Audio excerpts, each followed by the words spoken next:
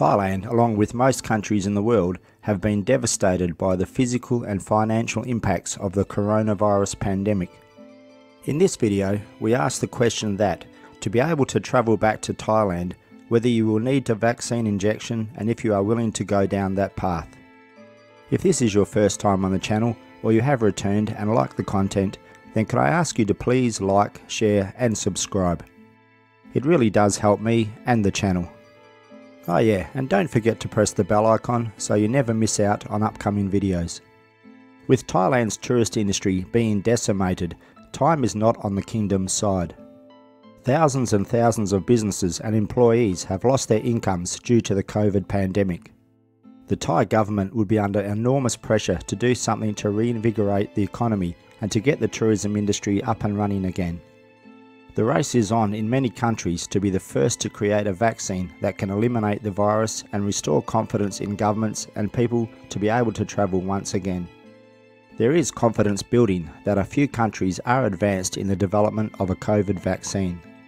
So, what are the thoughts of the Thai government and how do they get the tourism industry moving and give tourists confidence in returning to Thailand? There is a rumour that they are developing what's called a digital passport. International travel in the future will probably look a lot different than it once did. For you to travel to Thailand, this passport will have a digital stamp that shows if you have been vaccinated or not.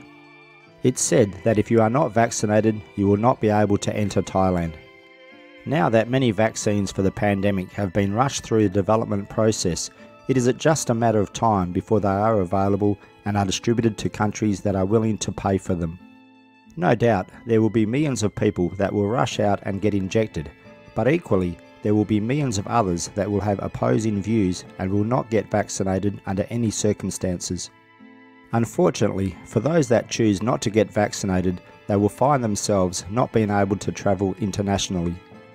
There is a lot of speculation out there about the possibility of some sort of COVID passport for international travel, but it is being reported that such a thing is actually in the final development stages and will soon be implemented into the travel industry as soon as it is approved.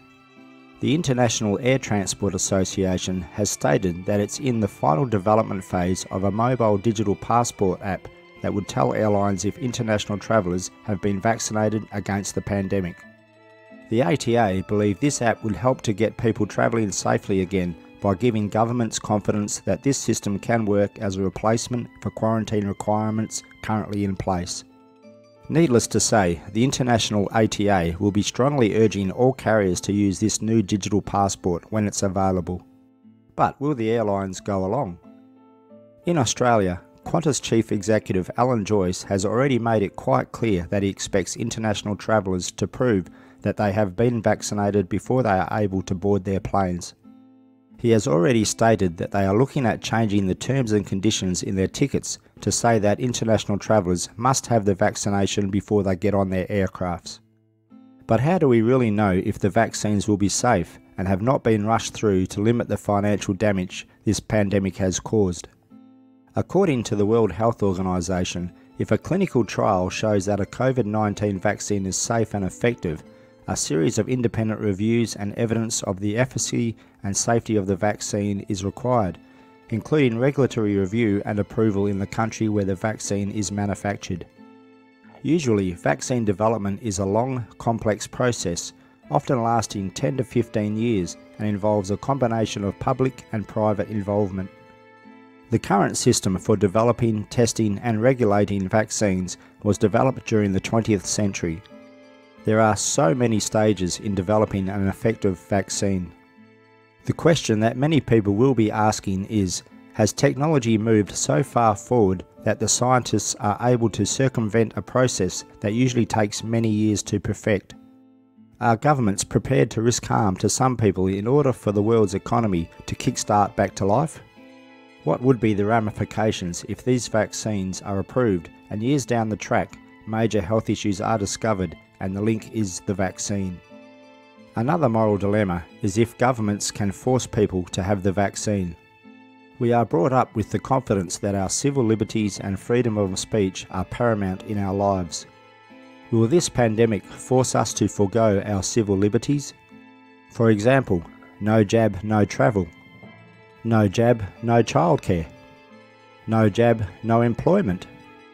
For me personally, I am someone that is committed to living a healthy, natural lifestyle and believe in my personal liberty. I love to travel and am missing not being able to travel, especially to Southeast Asia and specifically Thailand. I don't know what I would do if I was forced to have the vaccination to travel internationally again.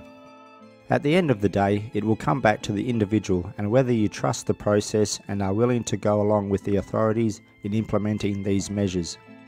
What are your thoughts on vaccines and travelling back to Thailand? Comment below.